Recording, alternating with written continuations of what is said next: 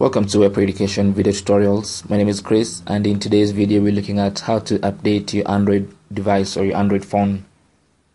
To update the Android device, go to the menu, then select Settings. Now on the Settings window, look for About Device. There's always an option that says About Device. You can look it up in any of these tabs until you find it. Usually it's in the General tab on the extreme end. So select About Device. The About Device, select Software Update. Then you can click Update to check for updates for your Android device.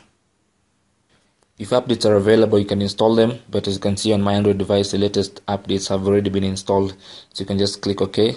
That means your Android device is up to date. You can also select this option if you want your device to be automatically updating itself whenever there's internet connection. If you're using a planned data plan, which is sometimes expensive, you can select this option, this third option, to make sure it only updates when the phone is connected to a wireless network.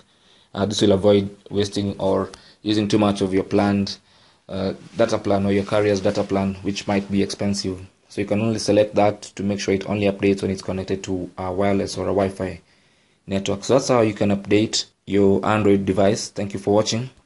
If you have any question or comment, leave it in the comments box below this video, and don't forget to subscribe and share. My name is Chris from webpreducation.org. See you guys soon.